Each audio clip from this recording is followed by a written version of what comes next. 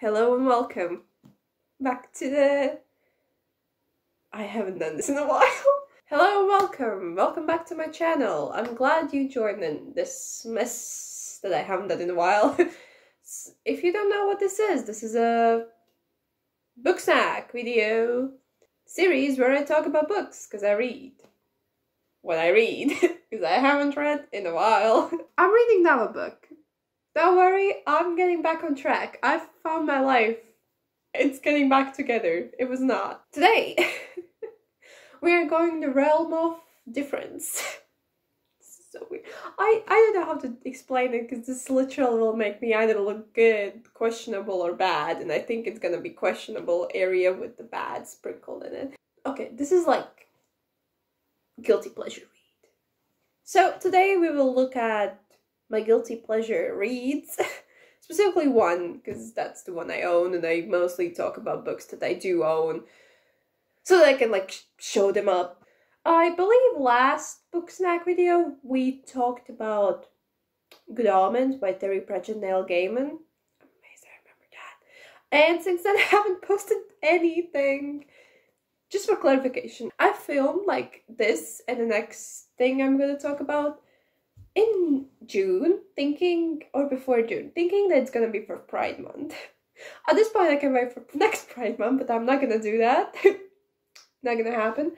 And because life happened, I didn't post them. Didn't edit them, post them, anything. So you're getting them now. A bit late. Now I'm ready, more together, more sadness in me. Sick also on top of that. Because why not? I shall give you a little lesson before we start talking about this book, because you might be confused. I'm just gonna drag you in this world and you'll be like, too much information. Exactly. That's why we're gonna go through it. First of all, manga. No, sounds familiar? No, cool. Japanese comic style books that are read from the wrong side. I'm saying the wrong side because people here are not used to it. Here, meaning everywhere except Asia.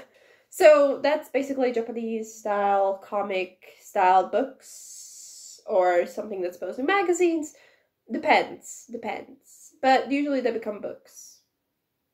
If they're really popular. We love that. And the other term we'll look at is yaoi. Yaoi. IDK, I have no clue how to pronounce. Yaoi is a term used in manga, manhwa, mostly manga, I think. Well, basically talking about the Asian style comics. So yaoi is two guys not being bros. Two guys being more than bros, I'll say that much. And relatively to that, if there are two guys or two girls, that's yuri. But there's much less, I believe, stuff on yuri than there's on yaoi, because yaoi has its own cult following. I might be one of them. And yeah. Why it's a guilty pleasure read? Oh, yeah, that's why, because it's yaoi. So, not all yaoi is bad, but mostly it involves mostly it involves stuff that's not okay. You get in jail for that, so you do not do that. I hope you understand that. That's just fantasy. That's just fantasy world. We don't take it seriously. If you want to live by that, there's something wrong with you. I think I mumbled enough, embarrassed myself enough already. I hope you understood. If not, Google it. Let your eyes be amazed by the world that's opening up in front of you. We're not going to talk about the weird ones, but this is a weird one too. Not in a way that it's like, ooh, I don't know how we got there. I don't know how we got there, but it just involves themes I don't think you should possibly do. As if I'm giving a warning, this is not healthy. Man, if this is your relationship, run. You need help? Blink twice. Okay, and the one we're talking about today is manga that has 6 volumes. It's made by Rihito Takarai. Probably mispronounced that name also, but that's the writer. And yeah, it's 10 count. It has 6 volumes. and I own all of them. This is the first manga I ever owned. I made questionable decisions. This was one of them. Not mad. So, 10 count.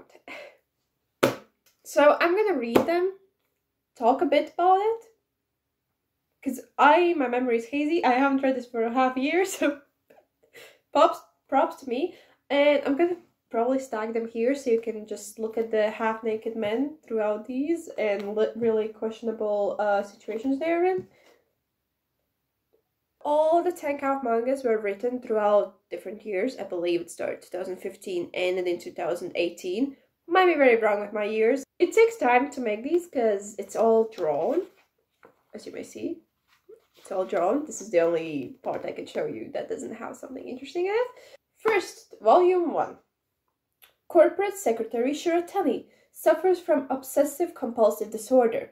One day, he meets Kurose, a therapist who offers to take him through a 10-step program to cure him of his compulsion.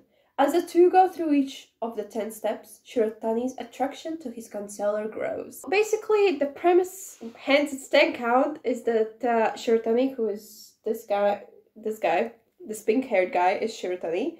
He has the disorder, and so Kurose, who is this guy, we're gonna get to him eventually, basically tells him to write a list of 10 things. 1 being the thing he could easily do, and 10 being the thing that he could absolutely not imagine doing again because of his compulsion. And so he started to touch a handle, to drink from the same cup, or to eat in a restaurant. He has a hard time with that.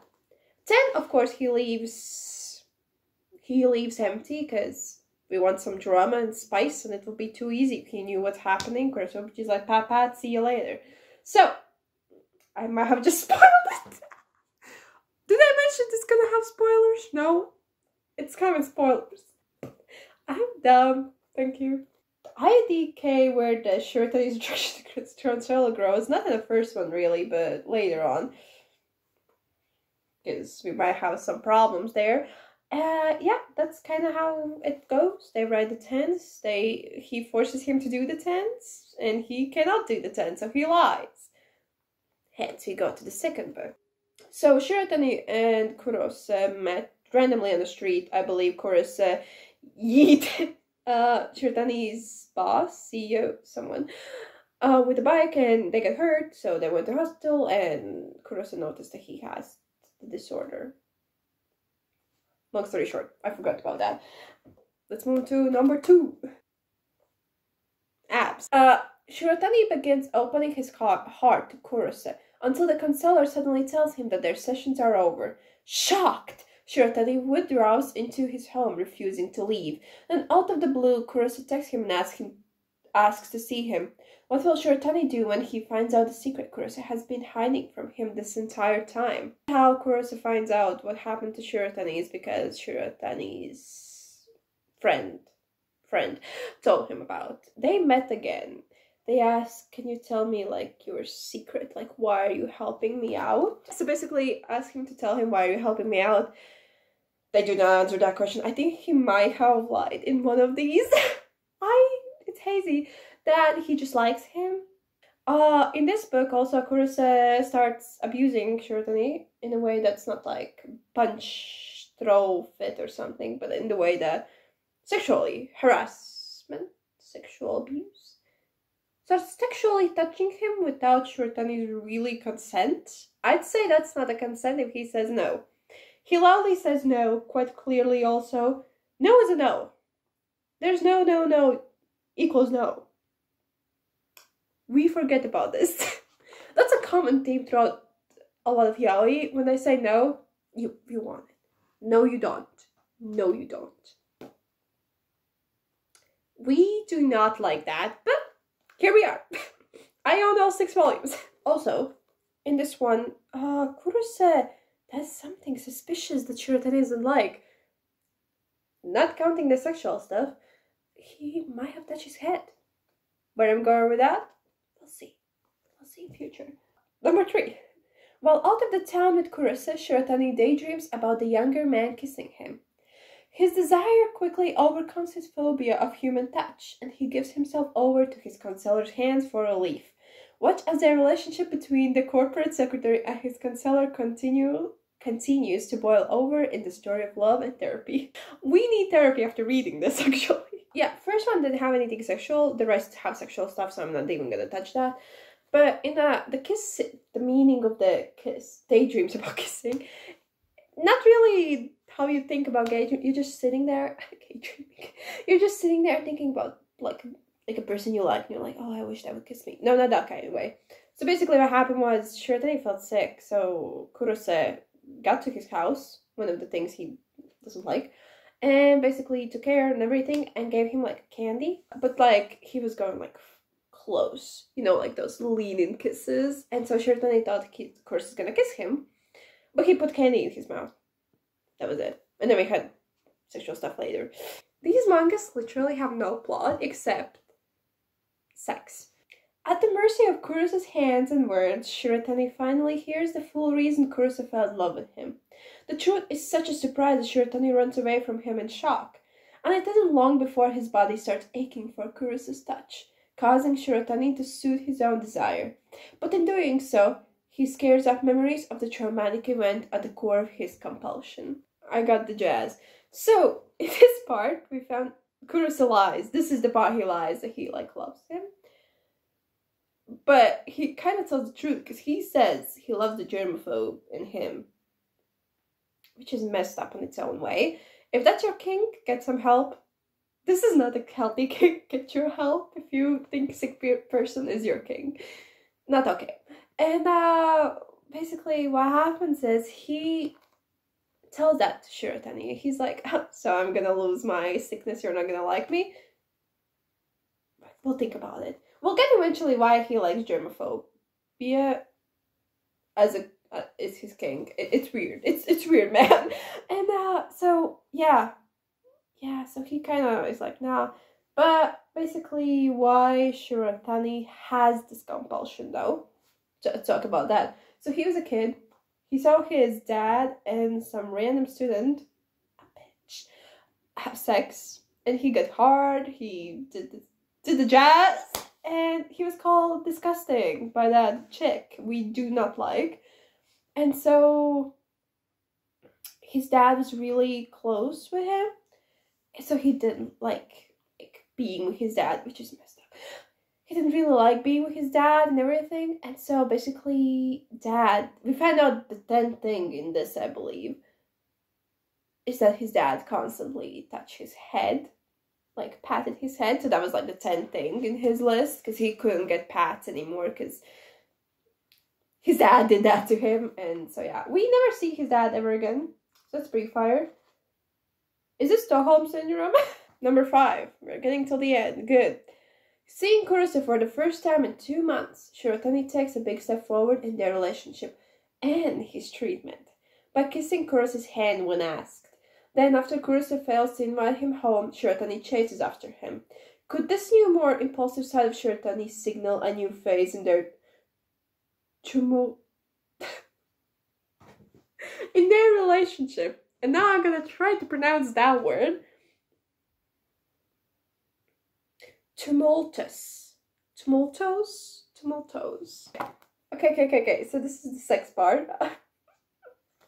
They had sex, yay, for 5th volume, woo! So this is so messed up. Next week we'll have something more chill. So, cool. They have sex, fire, and we found out finally why Kurosa has obsession with germophobia. So basically when he was a kid, he knew an author who was germaphobe, and he kind of attacked the old guy. That's weird. Not okay. So Kurosa is the one messed up here in this story. But I love that. Tops being absolute shit. Woo! Yaoi. Just the fact that, oh, this says something about me, doesn't it? Well, we learned that, yeah, that he kind of, the author disappeared, so Kurosa was like, broken heart. And yeah, that's it. That's this volume. This is some weird setup here. And now the last part, where my sanity still stands.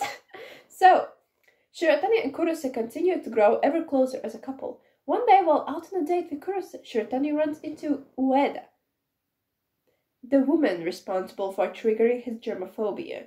The encounter causes emotion Shiratani has long buried to surface. Will this be the catalyst that drives Shiratani to once and for all love number 10 on his list? Long story short, Ueda is the chick that Shiratani's father had sex with. Just to get it clear. They met, and I believe she had eyes on Kurose, because Kurose is hot. Messed up in head, but hot. Basically, Shiratani's like, that's kind of my man. He drank a cup and yeeted out. And Kurose was like, I don't like a girl who opens her legs to the opportunity. So that's 10 out of 10 response. Love that. And then he ran after Shiratani. They finally kissed. Yes, you heard it right. They had sex and anything sexual before they kissed. Whatever floats your boat, I guess. They chill, toot together, probably have sex again, most likely. And then Kurose finally pats Shiratani's head, which is a win-win because we finally found out that exactly was the 10 thing. Amazing thing for germaphobes, sex on day. Cool. I hope no one...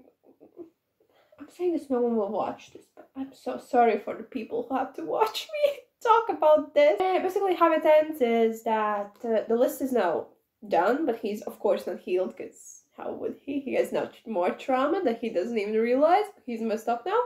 And basically, they're like, we don't want this to end. As if you're not dating. If you're not dating, what is this? What is this? Okay. As if they're not dating, they're like, let's make another list. And on this list, Shiratani has to write what 10 things he wants Kurose to do to him. Good therapist would be number 1, probably. That's kind of how it ends. And that's kind of where my sanity ends. I don't specifically advertise it. I do. So, until you speak about it loudly, it sounds fire. It's really fun to read. It's really interesting. And then you start actually explaining it. And you start noticing that you have lost your mind, which is the case here. But the good thing about this is there's not much mangas about like germophobia and OCD, which is great. That's the good part of this. But will a OCD germaphobe person agree to this? No. No. This is wrong. You need therapy, Shiratani. And then there was the little video thing actually for this release. I'll be honest, I was so ready for like a full-length 6-episode anime, like 1 manga each episode, easily can be done. Very questionable. But or something the way Jirama has a lot of parts, or at least like really good like OVA, like at least 1 or 2. What we got was 6-minute little episode of a nonsense, which is like a little cute moment between them, which is funny. I just didn't get it because it's not even a manga, so I was a bit quite disappointed. And it doesn't have its own thing.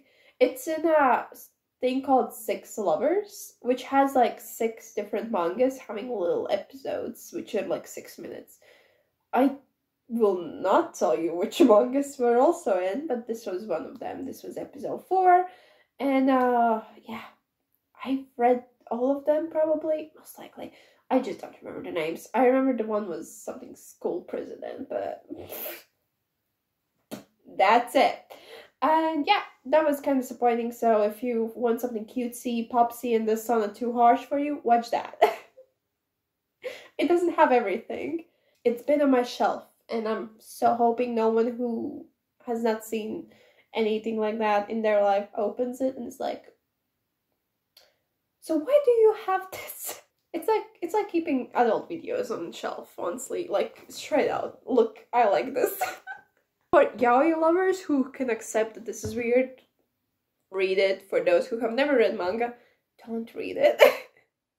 There's some better mangas to read that doesn't have sex every moment.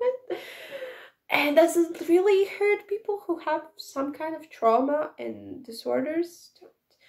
But for yaoi in general, like getting into yaoi, this is a good manga, I'd say. Like, it takes everything slowly yet fast. That you, like, as I said, first volume literally has no sex in it, so you can kind of get used to the characters, get to the reading and everything, and then as you move on, you just kind of get attacked.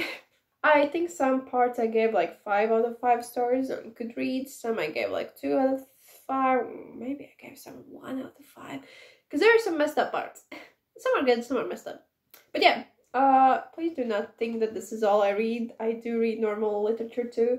This is a guilty pleasure, my late evenings when I'm bored. I find these to read. I know a lot of shady sites to read these on. That was Stinkhound by Rihito Takarai, so if you like this, read it. So if you like this video, please like it. Please comment something nice in it. Talk about, have you read it? Do you want to read it? Tell me something. Let's have fun. I have not done these videos in a while and I do apologize. And yeah, that's pretty much it. That's all I have for you. So thank you for watching. I love you and I hope you're having a great time. Please don't get sick, because not the best feeling in the world. And yeah. See ya.